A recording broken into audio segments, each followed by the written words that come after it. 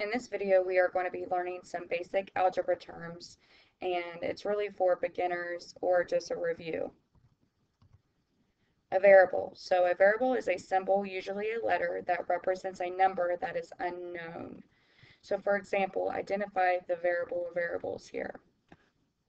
The variable would be x. Example 2, identify the variable or variables. The variables would be v and y. Example 3, identify the variables. They would be b, z, and p. Next, a constant is a number that is on its own. So identify the constant or constants. They would be 2 and 6. Example 2, identify the constants or constant. It'd be 5. Example 3, identify the constant or constants. It'd be 0. So a constant doesn't have a variable attached to it.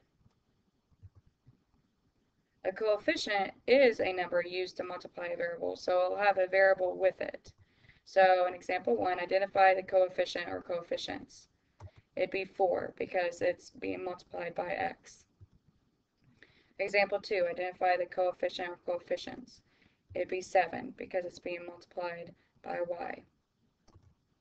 Identify the coefficient in example 3, or coefficients. The coefficients would be 5 and 7 because 5 is being multiplied by b and 7 is being multiplied by z squared. Next, we're going to learn about expressions. Algebraic expression includes one or more variables and is built from constants, variables, and the algebraic operations such as addition, subtraction, multiplication, and so forth. So these would be some examples of some expressions. Next, we have numerical expressions. They involve only numbers and operation symbols, but no variables, so they will not have any variables with them. Algebraic expressions do. So these are some examples of some numerical expressions.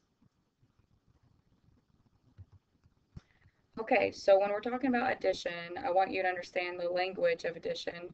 So sometimes when you have a word problem, addition can be used by other names to represent that they want you to add. So obviously add would be one of them.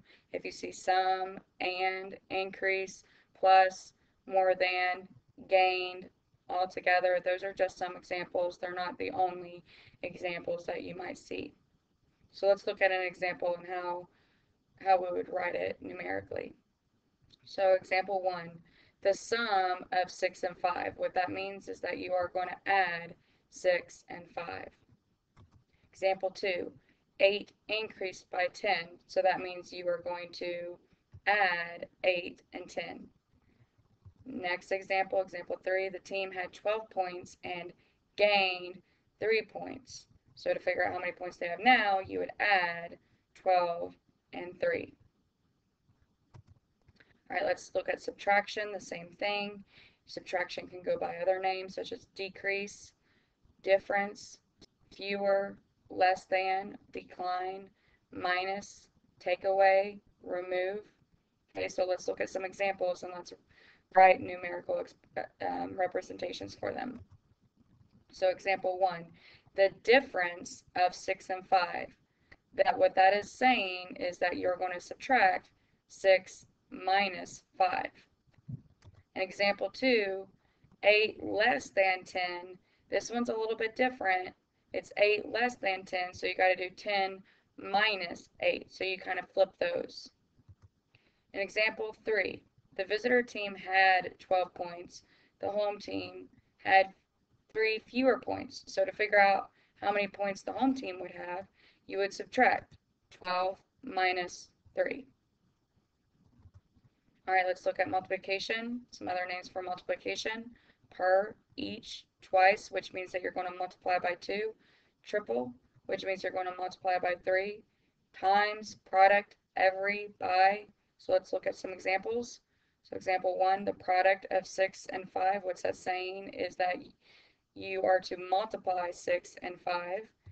This is also another way you can represent multiplication with a dot. I usually don't represent it using an X.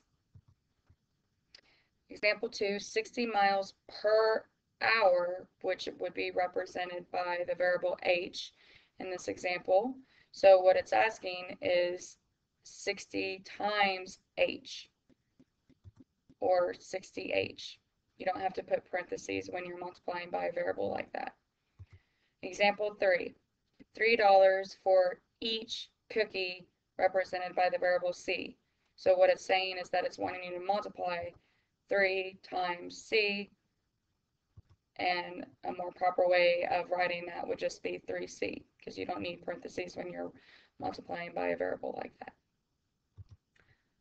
All right, last, let's look at division.